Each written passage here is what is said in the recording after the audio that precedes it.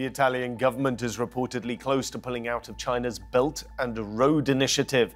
Prime Minister Giorgia Meloni says Rome's further involvement in Xi Jinping's global trade network is up for debate.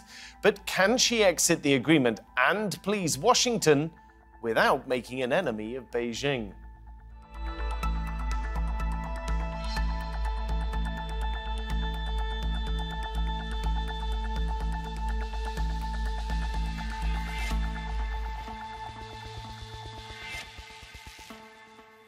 Welcome to the programme. I'm Philip Hampshire. Italy was the only G7 country to sign up to Beijing's Belt and Road Initiative. A global investment network which aims to fund infrastructure across the globe is a key part of Xi Jinping's foreign policy. But Rome's involvement was criticised by Brussels and Washington, who see the whole programme as a Beijing power grab. It was Italy's previous Prime Minister, Giuseppe Conte, that signed up when the country was desperate for investment. But under the current leader, Giorgia Meloni, reportedly, she sees strong relations with the US as a priority. China is not pleased and is working to keep Italy on board.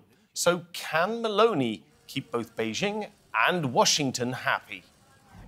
Joining me to discuss this in the studio, we have Stephen Chan, who's Professor of World Politics at the School of Oriental and African Studies. Meanwhile, in Rome, in Italy, we have Thomas Fazi, who is a journalist. And in Beijing, we have Andy Mark, who's a Senior Research Fellow at the Centre for China and Globalization. And in London, Lorenzo Codogno, who is a visiting professor at the LSE and formerly chief economist at the Italian Treasury. So, Stephen, let me start off with you because you're here in the studio with me. In the case of Italy pulling out of the Belt and Road Initiative, what are the advantages to it of pulling out, and why shouldn't it just stay in and reap whatever benefits it gains from that? Well, the problem is that the benefits right now are quite small. After a spurt of investment, after Prime Minister Conte took Italy into the Belt and Road Initiative, investment from China has really dwindled quite significantly. It's now far less than what they're putting into France and Germany, who aren't actually in the Belt and Road. Absolutely, and refused to join it. So I think that there are no disadvantages in terms of income for Italy.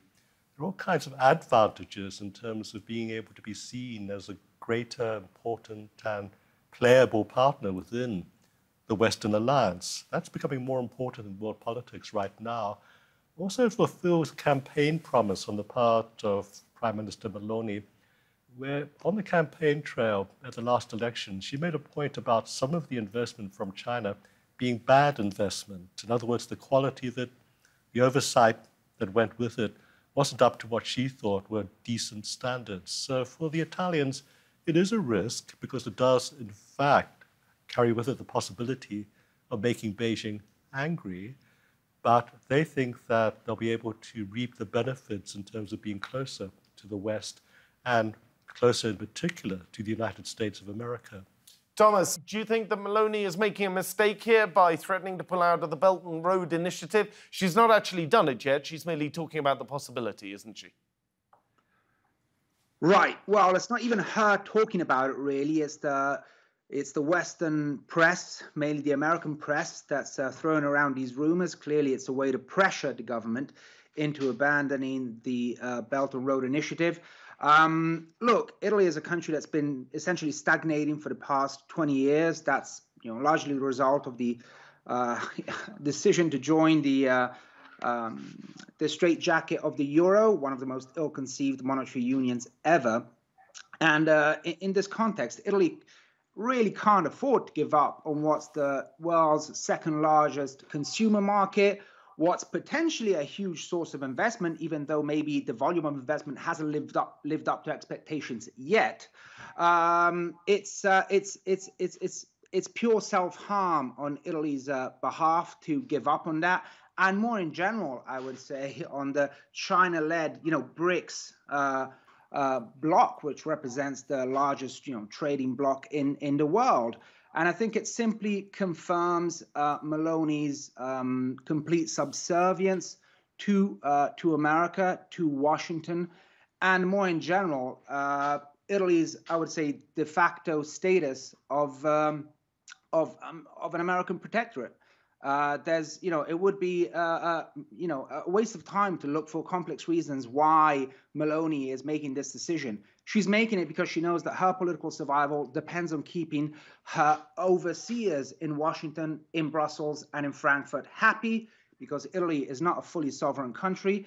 And that's what she's doing. She's essentially obeying the orders coming from Washington. Nothing more to it than that. Do you think it's the right choice, though, to pull out of it, or do you think it's a better choice to stay in? No, I think it's a rather crazy choice for the reasons I said. Italy, as a country that has been stagnating for so long, cannot afford to give up on such a big market, cannot afford, I would say, to join America's attempt to build a new Iron Curtain between the West and not just China, but the rest of the world, really, if we consider how large the BRICS plus trading bloc is. And so I think it's purely suicidal for Italy to give up on trade, and I would say more in general on positive political relations with the rest of the world, first and foremost China. Italy can't afford to isolate itself inside the Western fort. We can't afford to do that. It's completely against our national interests, and it's frankly sad and even a bit embarrassing to see our leaders really being so subservient to foreign diktats. Lorenzo, what do you make of that? Do you think that Italy is, if you like, just following a diktat from the United States, or do you think that there are sound economic reasons to pull out of this deal? I think it's mainly an economic and geopolitical game. So from a pure economic point of view, it doesn't make sense. But keep in mind that being in or being out doesn't change much the underlying picture, because it was mentioned by your previous guest. It doesn't matter whether you're in or out. Many other countries in Europe have a much stronger link with China than Italy, and they are out. So let's mention the UK. The UK has attracted foreign direct investment from China 5 times more than Italy over the past 10 years. Germany has massive investments in China, France the same. So Italy is not fully exposed to China, and effectively being part of the Belt and Road might be a way to get a large piece of the activity.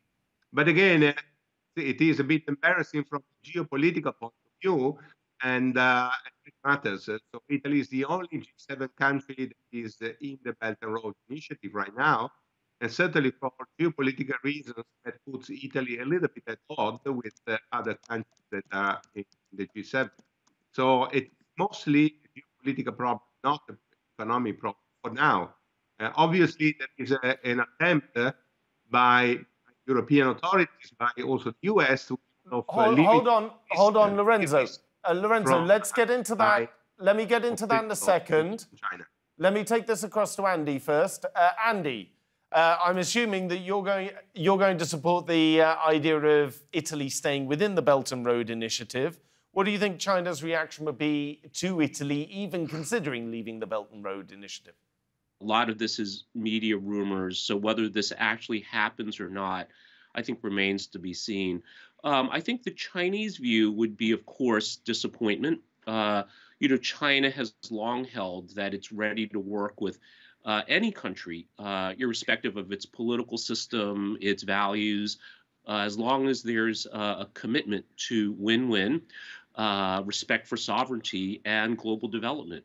So, of course, Italy is an important country, a G7 country.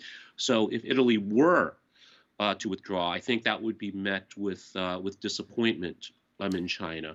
And I think to add to what was said earlier, too, I think it would be a grave strategic misstep if Italy were to withdraw, not only because of the potential economic losses from infrastructure investment and trade with the BRI countries, but this also could undermine Meloni's domestic political support. There are many, many companies in Italy that want more, not less, engagement with China. And the other point I would make, too, is that in the technologies of the future, look at electric vehicles. China's playing an important role, not just as a market, but as a source of technology, as a source of those kinds of modern types of infrastructure as well. And Italy, by removing itself or distancing itself from this, certainly I think does not do the country any good, and certainly does not do Italian business any good either. But the Italian businesses might fire back that France and Germany aren't in the Belt and Road Initiative. And as we were hearing from Stephen a few moments ago, they're getting more investment out of China than Italy is. So Italy might look at this and say, well, what's the point in being in then? Well, I think we're conflating this idea here. So the BRI is not a guarantee of any kind of particular market benefit or investment. But I think it is an opportunity to be part of an agglomeration working towards certain commonly held goals and objectives. And again, I think China does not discriminate to say, well, if you're not in the Belt and Road, then we're not going to work with you. And clearly, Germany and France, I think, are great examples of this. The other point I would make, too, is this would put Italy really bucking the historical trends. We look at Europe. There's a greater call for strategic autonomy. Macron was in China recently talking about this. And I think this is an important trend. The so-called T25, these other countries around the world that do not want to be on the U.S. side and want to pursue their own interests. So I think this is a very, very important development that sometimes goes under the flag of multipolarity and is a very important historical trend. So I think Italy would be putting itself on the wrong side of this historical trend as well. Stephen, Italy's in a really difficult position. If you go and look at GDP numbers over the course of, well, the period since more or less it adopted the euro back in the 1998, 1999, the year 2000, Italy's GDP has gone sideways. So it's in a tough spot because it doesn't know, does it do everything the same as it's done up until now to maintain its current level, or does it change stuff and then risk slipping back further? Is that not a problem that it faces with, do we remain in the Belt and Road? Do we pull out of the Belt and Road? Whether Italy remains in the Belt and Road or not is not going to determine the future of the Italian economy. There might be certain advantages one way or the other, but Italy has got a structural problem with its economy that it's got to confront, and that's irrespective of its relations with China. I'm absolutely certain that if they do manage to withdraw from the Belt and Road Initiative, the Chinese are not going to be punitive. In other words, it's in the Chinese interest to maintain good, stable, strong, and maybe even improving economic and trade ties. There's not all one-way traffic.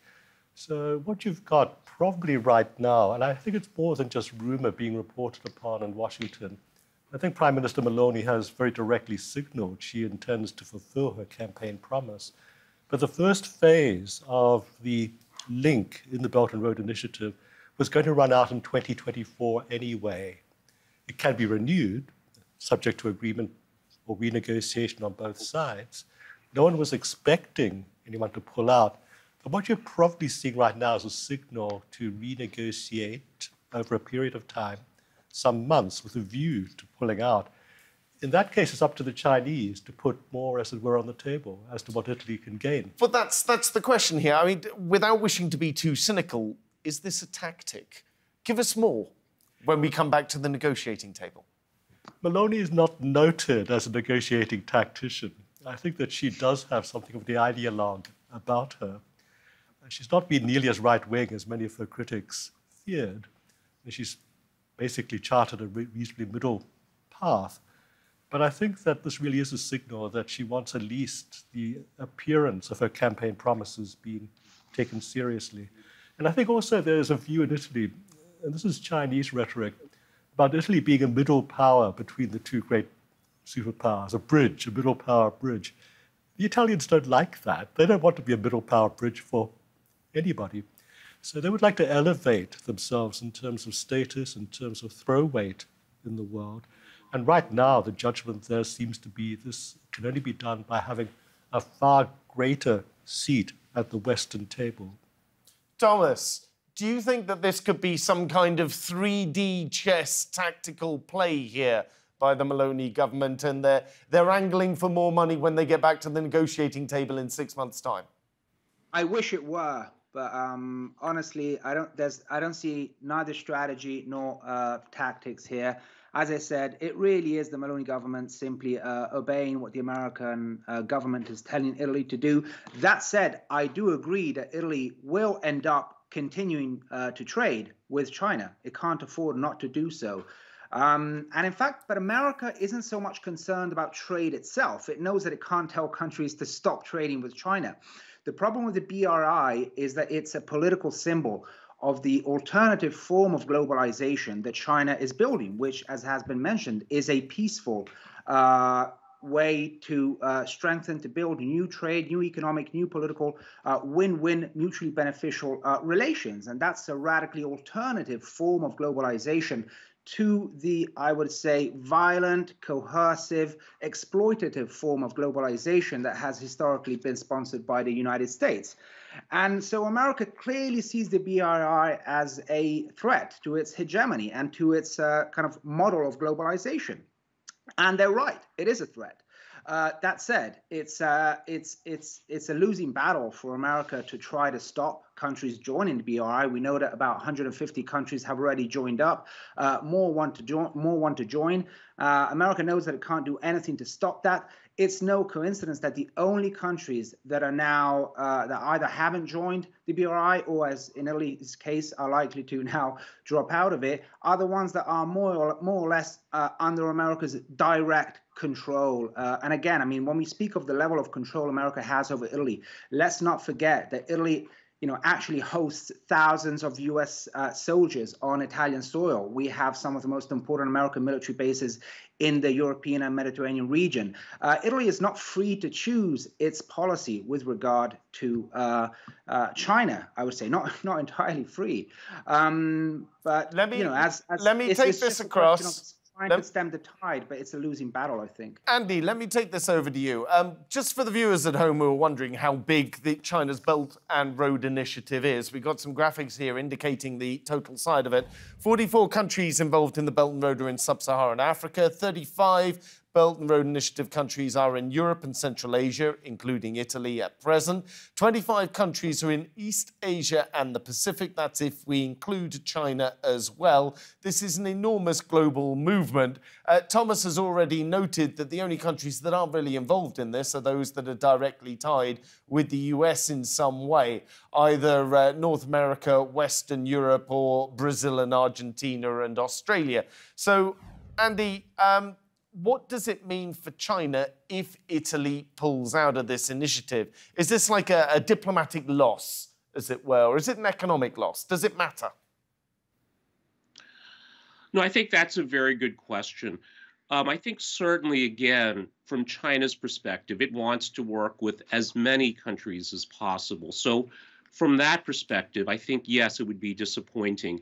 But in the larger scheme of things, I think that things will keep moving on. So it's not just the BRI. There's also the Regional Comprehensive Economic Partnership. There's BRICS. There's the Shanghai Cooperation Organization, SCO. So there's a multitude of organizations and platforms that China works in and through. And again, I think it'll be a disappointment. It'll be a bit of a setback, but certainly we have to recognize, too, as we heard earlier, that the BRI is not a silver bullet. It's not a panacea for anybody. It's certainly very important. I think it's made enormous strides. It's something that's never been done in human history. So I think it's not surprising that there are some growing pains and some teething problems with any country involved in doing this. And it's part of the process to work that out. But again, I think the thing to emphasize here that it's planned, and we have to see how this will ultimately play out. OK, I've got a quote here from Francesca Giretti, who is at the Mercator Institute for Chinese Studies. Here's what she has to say. It says the following: withdrawing from the Silk Road has very few economic disadvantages, I think. It probably involves marginal economic risks. I don't expect these economic risks to be huge. Perhaps we might see actions against, for example, luxury brands in China through boycotts. It will depend on whether China sees this as something that harms its core interests or not. I don't think we will see any harsh responses from Beijing. Thomas, do you think that's a reasonable characterization? Do you think there's going to be payback for Italy and suddenly people aren't going to want to have Gucci handbags in Beijing? Well, first of all, I think, the Mercator Institute is a well-known mouthpiece of Western and American propaganda, so I wouldn't take whatever they say too seriously. That said, I don't expect a big backlash from Beijing because, well, certainly not at the governmental level, because that's generally not how Beijing operates. I think, even if this, if Italy pulls out of the BRI, I think China will want to be right back at the table, trying to negotiate maybe a new bilateral deal, less politically sensitive. Will there be a reaction from Chinese consumers? Maybe. Honestly, I don't expect that to happen, not unless the government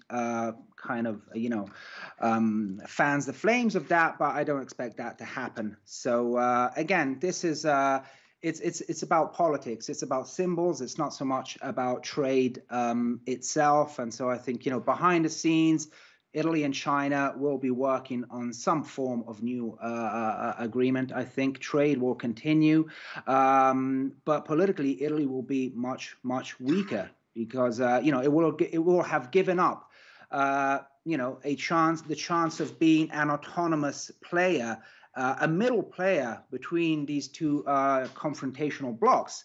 By doing this, it simply signals that it has no autonomy whatsoever, and that it accepts its role as a completely as a non-player within the wider U.S. sphere of influence. So I think this geopolitically weakens Europe rather than strengthening it.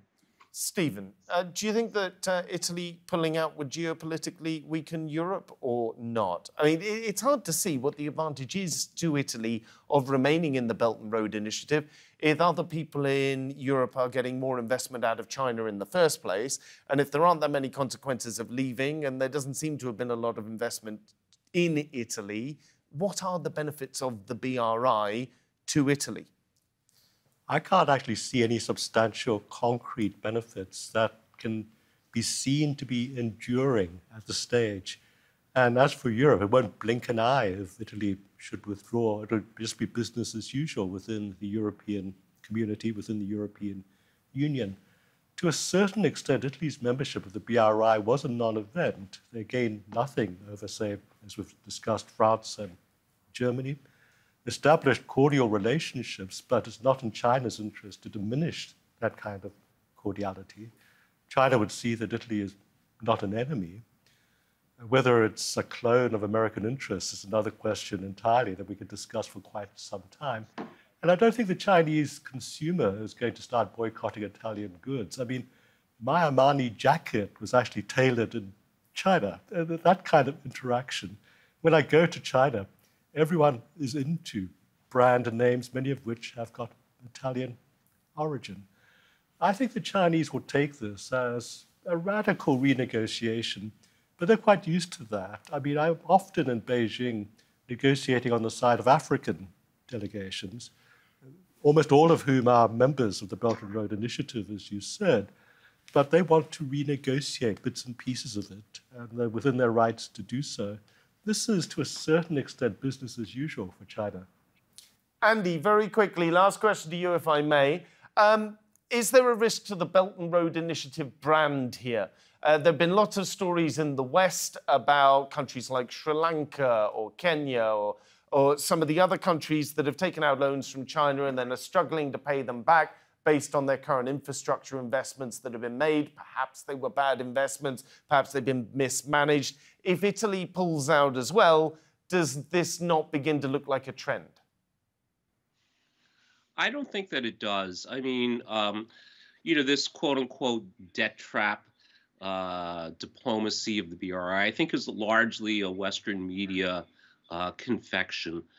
There's been enormous progress and achievements made through the Belt and Road Initiative amongst many countries around the world. So I think that this quote unquote debt trap diplomacy charge that's leveled at the BRI is largely a Western media confection.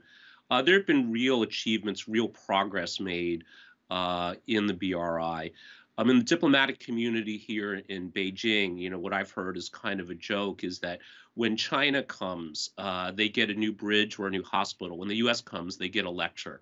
And I think this is, again, largely we can see through efforts like the BRI. And if Italy does decide to withdraw against it, it'd be a disappointment. But certainly, I think the BRI will still continue to grow and continue to prosper. Right. Stephen, Andy, Lorenzo, Thomas, thank you all four of you for joining me today. I'm sorry we don't have more time to talk about this. That's all we have time for in our discussion, but you can see more discussion and debate if you head on over to our YouTube channel. Just go there and search for Roundtable TRT World. But for now, from me here and the entire team, thank you for watching and goodbye.